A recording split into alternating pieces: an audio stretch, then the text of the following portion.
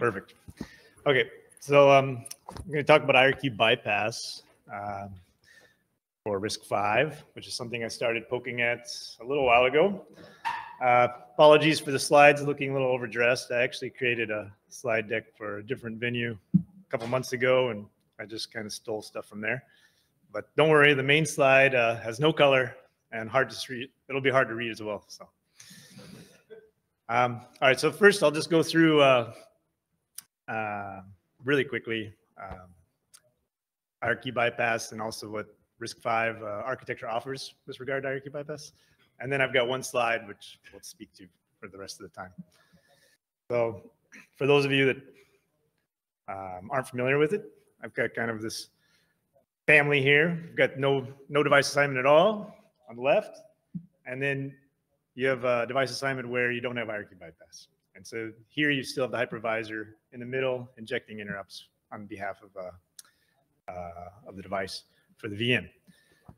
And with irqbypass, just as the name implies, we can actually finally take a hypervisor out. So we're bypassing the hypervisor. The nice thing about RISC-V is that it's already tried to consider irqbypass in its specifications. So when you actually inject an MSI into a virtual CPU, it can have a virtual IMSIC. So this is from the AIA spec, which was recently ratified, actually. This vIMSIC support. And so when you want to inject into a virtual IMSIC, this is actually possible by just writing to a guest interrupt file. It can have its own address. So these VS file things that I have depicted there on each actual IMSIC, these are the host level, the hardware IMSICs. These are these special address ranges which are going to be used, dedicated to a guest, to a vCPU, which will be able to take these direct writes and no hypervisor needed in order to inject the MSI. I've also got some showing there, like when you migrate the vCPU, you're going to actually have to change your VS file. So even if you have a dedicated VS file, you only have it as long as you stay on one CPU, right? So move, you change.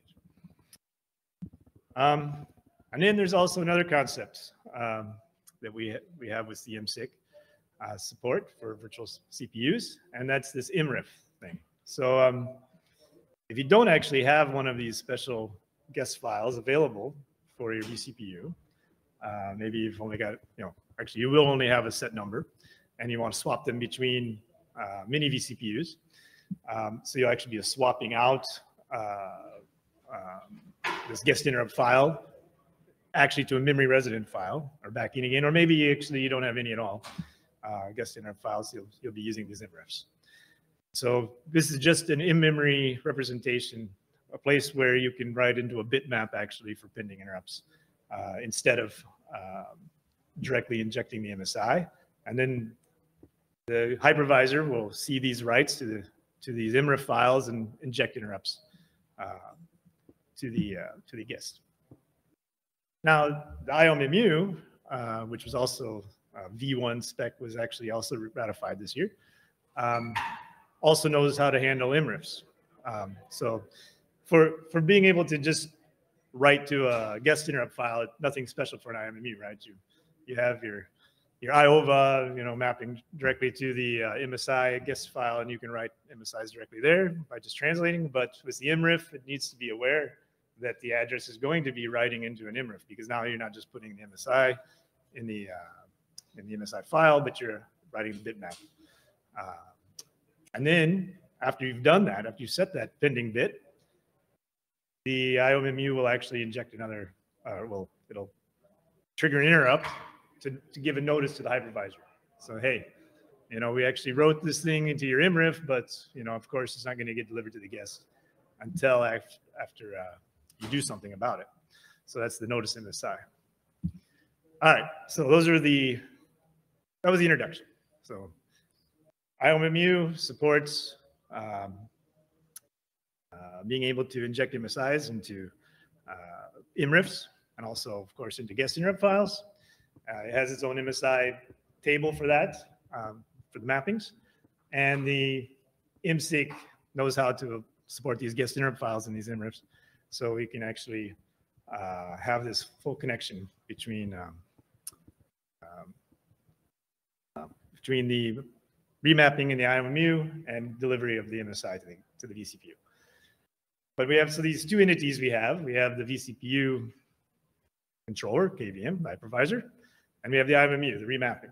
So these two entities need to somehow communicate, and of course, we don't want to merge these two subsystems together with hackery and violate abstractions. So the question is how to do that. Well, VFIO already provides us quite a nice framework, or as Alex said, it's already plumbed. And so as far as getting irqbypass configured and set up, and being able to start doing this mapping for DMA, particularly, also VFIO does that for us. And so KVM already has that framework in place too. We just have to turn it on for RISC-V, which is pretty easy to do. And then once we have this routing function implemented, we can start trying to configure our bypass. And so kind of the bridge between these two components, these two subsystems, KVM and the IOMMU driver, is best suited by something that speaks IRQ, which would be an IRQ domain. And with an IRQ chip dedicated to an IRQ domain that the IOMMU instantiates, we can implement IRQ set vCPU affinity, which is a function that's provided as well. And we just need to implement that for this particular IOMMU design. So like I said, the guest interrupt file is actually pretty easy. If you pass in, the GPA and the HPA for the HPA of the actual guest interrupt file, GPA that the guest wants to use, that it believes that its S mode interrupt file is sitting at, then you just go ahead and allow that mapping in the IOMMU and things work. And then the MRIF stuff is where things get more complicated. So that structure or pair of structures I have on the top of the screen there, I've been iterating on that for a while, trying to decide, this is a protocol that we have to define to be able to communicate the information we need from KVM into the IOMMU. And I'm not really satisfied with it yet. It doesn't matter too much. We can iterate on that even after we get to some step, because it's it's an internal kernel thing. It's not like we're going to advertise it externally. But whatever. The thing I'm probably least happy with is the bottom arrow. So right now, the way I have it set up in the POC is that when you need to use an MRIF, so the hypervisor is telling the IOMMU driver we're going to use an MRIF, passes in the information it needs, which is described in that structure there above, and then it's just getting this MRIF data structure is just getting tapped onto a linked list, which was going to get iterated every time a notification MSI gets sent, which will be actually handled directly by the IOMMU itself. And the reason I have it that way is because this division between what goes in what side, the left IOMMU side or the right KVM side, is kind of hard with regard to this particular MSI notification thing, because the MSI is being triggered by the IOMMU. So, it owns this. It knows it can easily set up a handler for it. But the actual action that should be taken is one done by KVM. So currently these callbacks get, called from the IOMMU driver telling KVM to go do stuff. And that's already a bit ugly and a bit of a violation of abstraction, I think. It's KVM to register the handler for the interrupts that will be generated by the IOMMU, but KVM doesn't know the virtual interrupt numbers that it will need to register these handlers for. So I don't have this actually figured out yet how we're going to do that, and that's one of the reasons I'm here, to ask you guys for advice. And maybe one of you have the answer, and I'll just write it down and go home and do it. So, anyway, I'll just open it up for people who want to start commenting or suggesting stuff.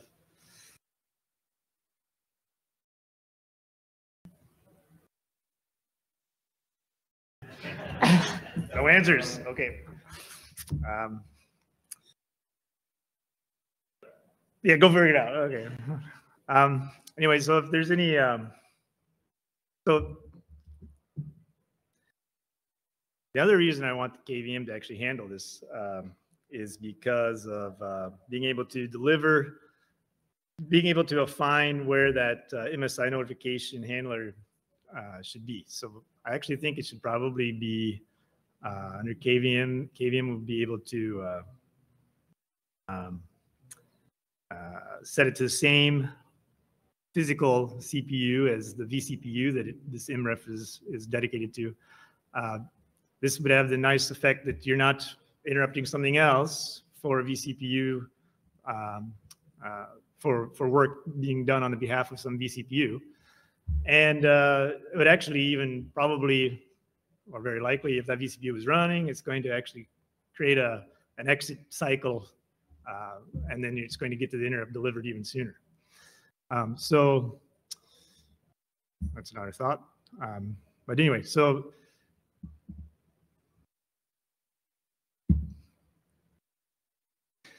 talk.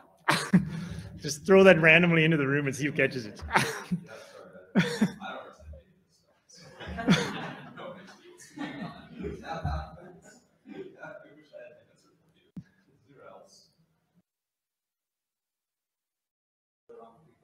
Yeah, or maybe we've all been shouting for 3 or 4 hours or whatever it's been. Yeah, it's lunchtime. I got the perfect timing when everyone's hungry and already brain dead. And just thinking about what they're going to eat.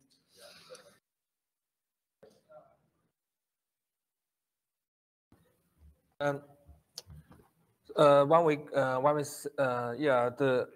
RISC-V have the AIA have a lot of fields,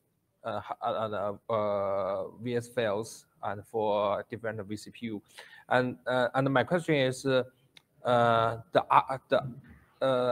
IOMMU is just to remapping the vCPU fields to the address space. That means if one vCPU schedule out, if somebody want to, if some device throw the IOMMU to raise up to set the IRQ, VIRQ, it would raise up a page fault or access fault or maybe some special trap. So it depends on, so I mean, all of the mappings in the IOMMU are going to be device specific, right? They're part of that device context only. So you won't have any sort of like mapping where you're going to go off into nowhere, because you just actually won't go there at all. Yeah. If none of the vCPUs that are currently scheduled are going to be using that.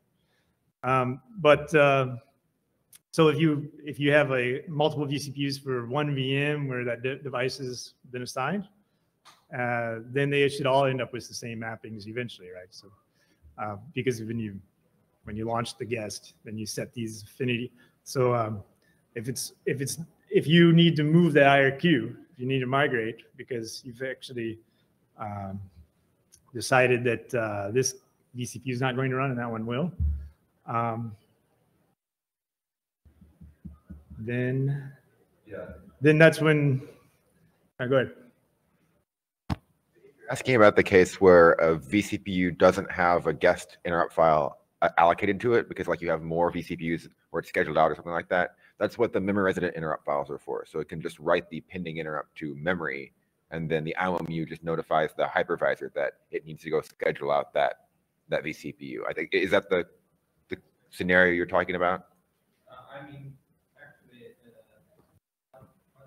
actually, when the devices write that field, that VS field, and it's called raise up different kind of fault, page fault. If the page fault, we just think about a normal IOMMU write page fault, but for the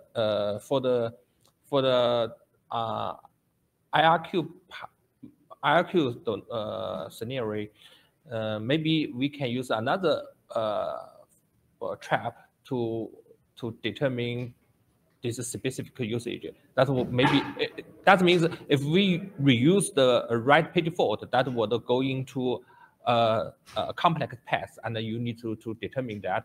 And if we give a specific one, maybe would improve the pace of the IRQ Of the remap traffic. the IRQ. Another thing I mentioned this question is I want to compare the such as the ARM previous implementation. They just use the vCPU interface, and they didn't use our AIA so many VS fail mapping because that's serious. And for the hardware, it's a little bit bring some PTW into the interrupt, into the AIA, into the interrupt stuffs. Actually, in ARM have a simple implementation. That's the vCPU interface. So, but the advantage of the AIA is it could decrease some context switch because the mapping is there. So if you want to change the mapping, you just change it such as SATP root page, similar like the page table. So these two kind of mechanisms, how do you compare them? I mean, the traditional vCPU interface or AIA, this page walk based IRQ mechanism. Yeah.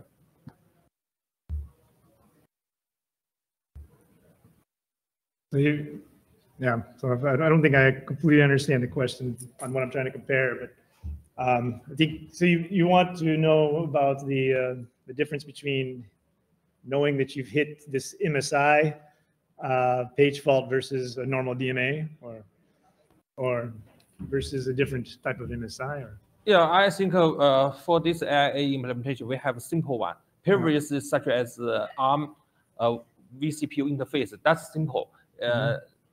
Okay. What do you mean by simple? Like we are talking about the AI spec which has the VS file. So if the vCPU schedule any writes to the VS file directly gets, and then vCPU gets the interrupt. If vCPU is not scheduled, either MRIF or the software file gets kicked in, and then the interrupt bits will be stored there. And then whenever the next vCPU gets trying to like vCPU load, you check whether the pending interrupt bit, and then it will schedule that. But I don't understand what do you mean by simple interface. Like ARM have vCPU interface that didn't like his hardware design is like ours. He just put a vCPU interface, and no many you need to prepare the many files, mapping files, VS files. There's no in their design, and the disadvantage of that design is you must switch context more than the AI. The memory mapped interrupt file, the memory resident interrupt files already provide the interface to do that on AI. So like you could theoretically just have one guest interrupt file, and in software switch back and forth between a bunch of memory resident interrupt files.